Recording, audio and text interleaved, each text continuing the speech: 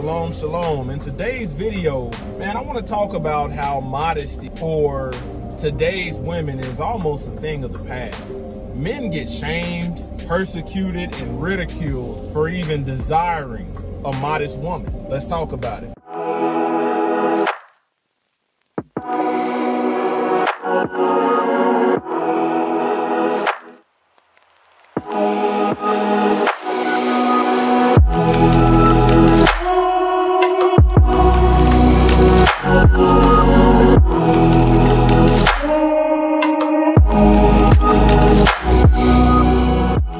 All praise to the Most High Yah Shalom. Thank you for tuning into another Righteous Spirit-filled episode.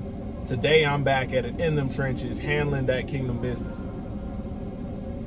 Man, you know, if we go back 50 years, you know, you didn't see women walking around with shorts showing their moose knuckle,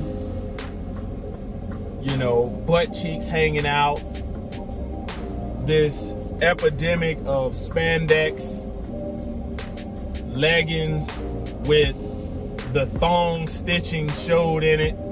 You know, this stuff is, there's really a lot of eyesores. And, you know, men and women cannot help looking at this. Like if you see a woman walking with her butt cheeks out, there's two different kind of looks. There's the look of the lustful man, and then there's the look of a man with wisdom saying, man, this is a daggone shame. This is a daggum shame. You know, anytime a man addresses this, especially with your woman, she doesn't understand how distasteful it is. She wants to go in a long back and forth because everybody else in the culture is doing it, so therefore in her mind it's acceptable. At that minute, man, it's like so many of these women claim to be godly women, but you know what they don't do? They don't fear the Most High Yah. They don't keep his commandments. You know, and you got so many women, not only single women and married women that want to be the Sierra to the Russell Westbrook. And women don't realize how embarrassing that is. That's why that man always looks sad. Every time you see him on the carpet, he's like, man, I got to stand beside this woman and she's up here butt naked, letting the world see everything. You know, this modern generation of women, they are so free and liberated that if you like, hey, you need to put on some drawers, oh, that's an argument. You need to put on a bra. You know, these women want to let areola show. You know, for the women out there that's got piercing, this is just like another sexual advertisement. Oh, I ain't wearing no bra. God gave me this body and I'm going to show it off. No, that's not what he told you to do. You can't find nowhere in the word where he told you to do that. He told you to be modest and meek.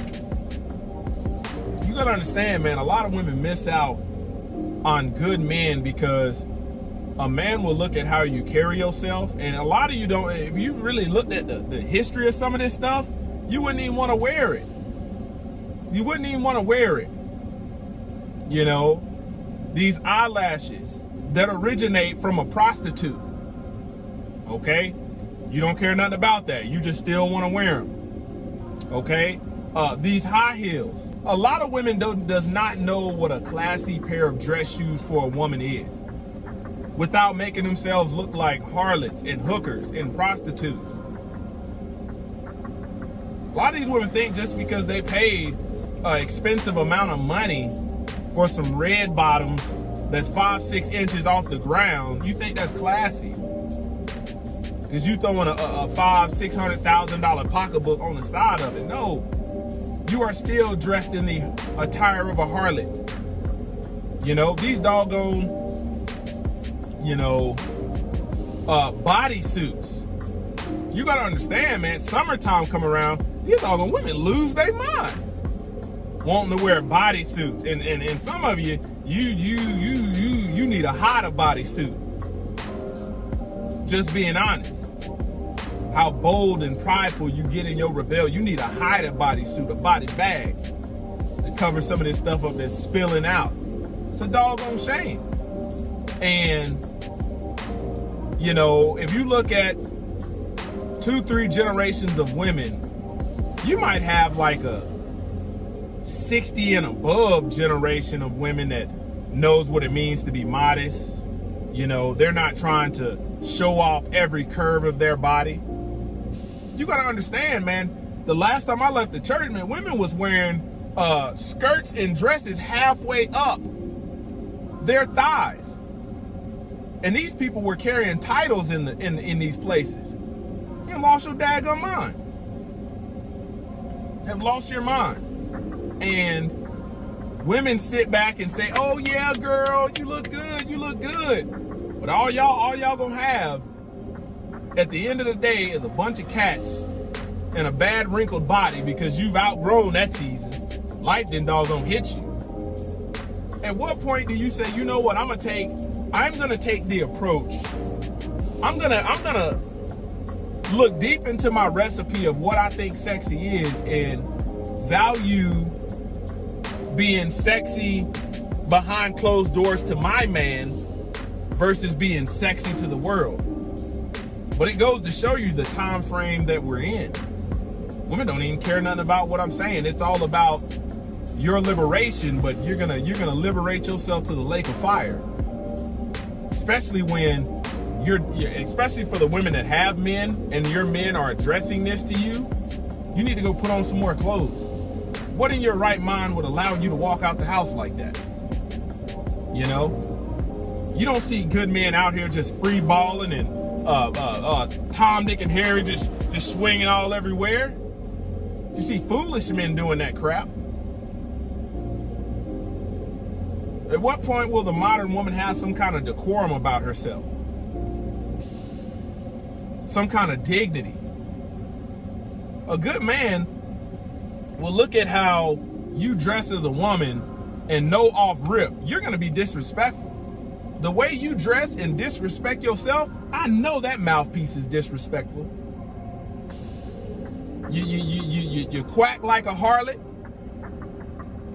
quack like a doggone a prostitute, and you probably got that serpent tongue like one.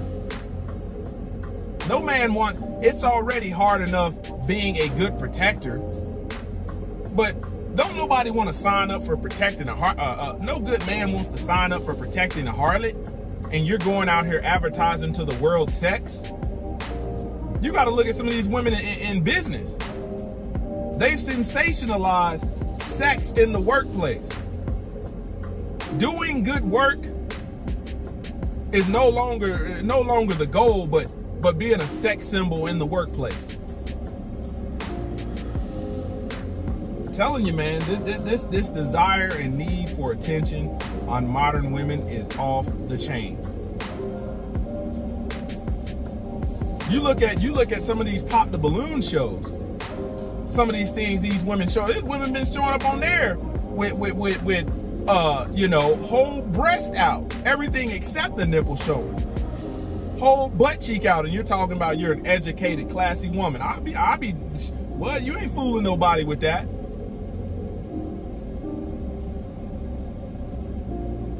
I'm telling you, man, this stuff will blow your mind.